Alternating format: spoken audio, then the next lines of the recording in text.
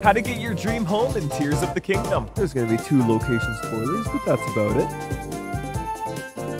Wow. While Link and Zelda's house in Hateno Village is great, something more spacious couldn't hurt, so head on over to Terrytown and talk to Hudson. But it seems Hudson is having some troubles with his daughter? Just how much time has passed since Breath of the Wild? So you have to complete the side quest Madison's Independence, which you will need Sundelions for, which you can find on the Sky Islands. Once completed, if you have the 1,500 rupees required to purchase a plot of land, you can start setting up your house. Just be sure that you have the cash for the extra rooms, dear lord.